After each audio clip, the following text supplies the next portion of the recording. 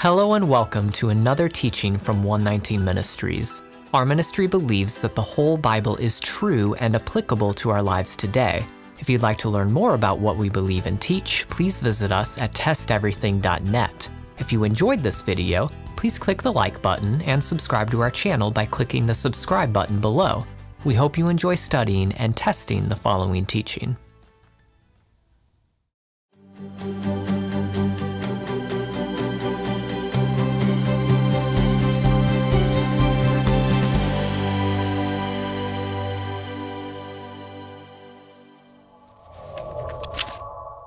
You've never seen God, have you? So why do you believe He exists?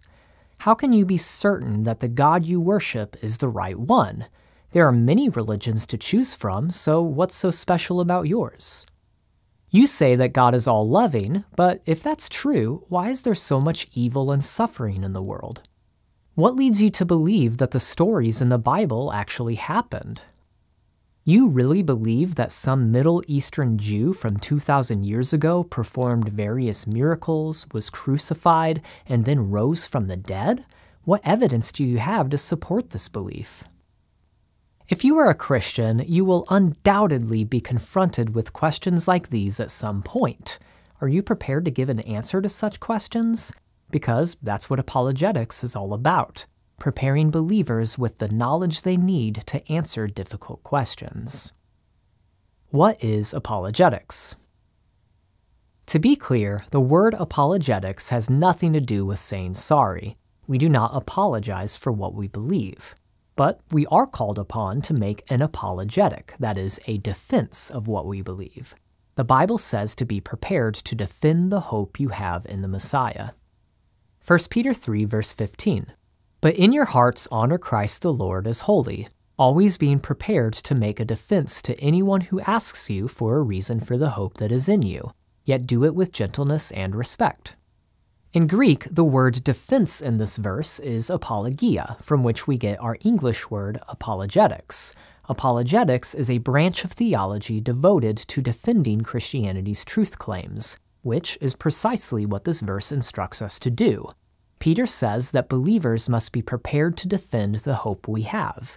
Being prepared means being well informed about our faith, able to clearly articulate our beliefs, and ready to respond to criticisms. Peter also says that we are to expect that unbelievers will ask for a reason for our hope. So we must be prepared to give the reason for what we believe. We must provide the logic and rationale for our commitment to Messiah. Finally, in Peter's letter, our hope refers to God's promise of salvation in the Messiah, so we must be ready and able to explain why we know that the gospel is true and be able to answer all types of questions and challenges from those who don't share our faith.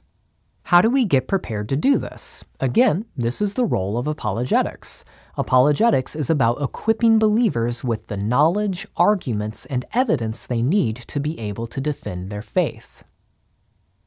What are the benefits of apologetics? Sadly, some believers fail to recognize the importance of apologetics. They consider the intellectual side of faith to be a waste of time and a distraction from things like loving God and our neighbor. Thus, many modern congregations simply do not teach apologetics. Although it is possible to focus too much on the intellectual side of faith at the expense of the practical side of it, when apologetics is done right, it is not a distraction at all. In fact, apologetics is one of the ways we walk out our love for God and our neighbor. For instance, love involves seeking someone's highest good. For human beings, there is no higher good than knowing God and having a relationship with Him. That is ultimately the entire goal and purpose of our existence. Apologetics serves an essential role in this endeavor. It helps people think through difficult questions and doubts so that they can come to embrace a relationship with the Lord. Apologetics removes barriers to faith so that people can experience the highest good of knowing God and enjoying Him for eternity. This is why the Apostle Paul frequently used apologetics in his ministry. He wanted people to know the Messiah so that they could be saved. And according to the book of Acts, Paul was quite successful at using apologetics to persuade others that Jesus, or Yeshua as he was known in the first century, is the Messiah. Acts 17, 1-3. Now when they had passed through Amphipolis and Apollonia, they came to Thessalonica, where there was a synagogue of the Jews. And Paul went in, as was his custom, and on 3 Sabbath days he reasoned with them from the Scriptures, explaining and proving that it was necessary for the Christ to suffer and arise from the dead, and saying, "This Yeshua whom I proclaim to you is the Christ." Here we see that Paul offers arguments and evidence to his fellow Jews to support his claim that Yeshua is the Messiah, and because of Paul's apologetic efforts, some of them were persuaded. Later in the same chapter, when Paul reasons with Greek philosophers, we see the same thing. He successfully persuades some of them. In addition to using apologetics to love non-believers by addressing their doubts and questions, we can also use it to love and encourage our fellow believers. By engaging in apologetics, we can help strengthen and build up the faith of our brothers and sisters. For example, Acts 18, verses 24-28. Now a Jew named Apollos, a native of Alexandria, came to Ephesus. He was an eloquent man, competent in the Scriptures. He had been instructed in the way of the Lord, and being fervent in the Spirit, he spoke and taught accurately the things concerning Yeshua, though he knew only the baptism of John. He began to speak boldly in the synagogue, but when Priscilla and Aquila heard him, they took him aside and explained to him the way of God more accurately. And when he wished to cross to Achaia, the brothers encouraged him and wrote to the disciples to welcome him. When he arrived, he greatly helped those who through grace had believed, for he powerfully refuted the Jews in public, showing by the Scriptures that the Christ was Yeshua. In this passage, we learn about Apollos, a Jewish believer in Yeshua. He was a skilled speaker and well-versed in the Scriptures. After receiving more thorough instruction in the Scriptures from Priscilla and Aquila, he traveled to Achaia. While there, he powerfully refuted his opponents in public using the Scriptures to prove that Yeshua is the Messiah. Notably, Apollos' use of apologetics is described as having greatly helped the other Jewish believers in Yeshua. So, apologetics is needed so that believers can be strengthened in their faith. We need to be assured that what we believe is factual and has a solid intellectual basis. It is not enough to say, just have faith. It is unreasonable to expect people to believe something blindly. We need to be able to offer sound evidence and arguments for what we believe, and also demonstrate why other worldviews and religions fall short of the truth. Statistics support the importance of apologetics. In a recent study, 15,000 adults ages 18 through 35 were interviewed about their faith. According to the survey, 47% of respondents with some connection to Christianity say they feel the church cannot answer their questions or spiritual doubts. Almost half of Christians are unsatisfied with how the church addresses their questions and concerns. This is a tragedy in light of the Bible's direct command to have mercy on those who doubt. The book of Jude describes believers who are struggling with their faith because of false teachings. Jude says we must take these struggles seriously. We must be willing to minister to these believers and help them navigate their difficult questions and concerns.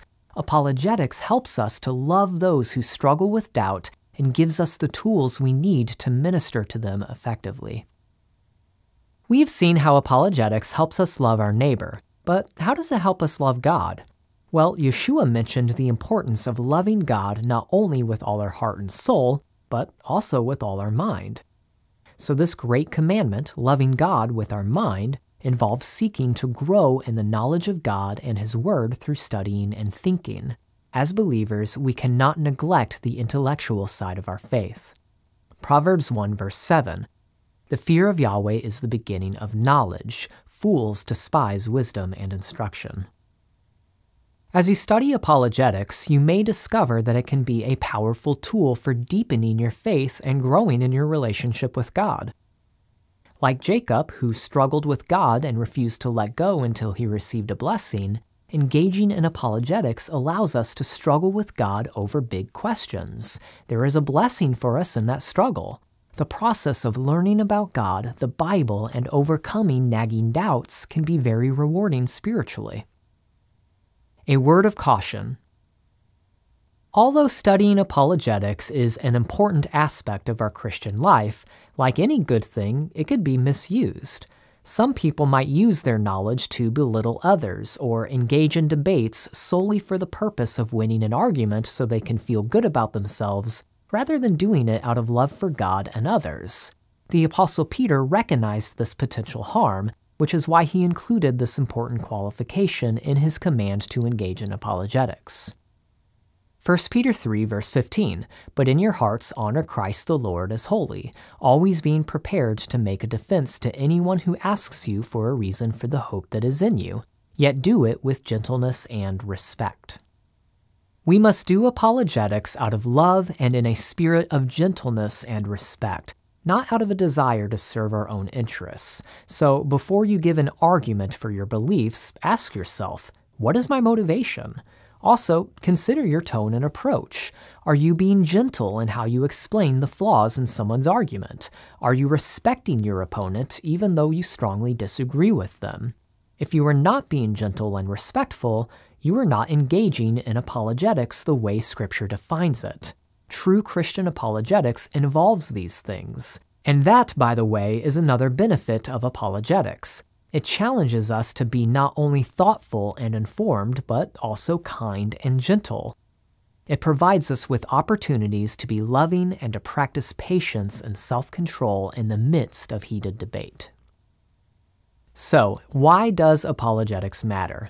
Apologetics is all about preparing believers with the knowledge they need to defend their faith. Apologetics helps us to love our neighbors by removing barriers to faith and helping people experience the highest good of knowing God and enjoying Him for eternity. Apologetics helps us love our fellow believers by strengthening them in their faith and helping them overcome doubts. By engaging with apologetics, we can fulfill the command to love God with our minds by increasing our understanding of Him and His Word. True apologetics involves not only being informed, but also being gentle and respectful. Thus, apologetics helps us develop character. We hope this teaching has shown you the value of apologetics and has inspired you to delve deeper into this aspect of your faith. We hope that your study of apologetics will enrich and strengthen your faith for God's glory and your good. We pray you've been blessed by this teaching, and remember, continue to test everything. Shalom.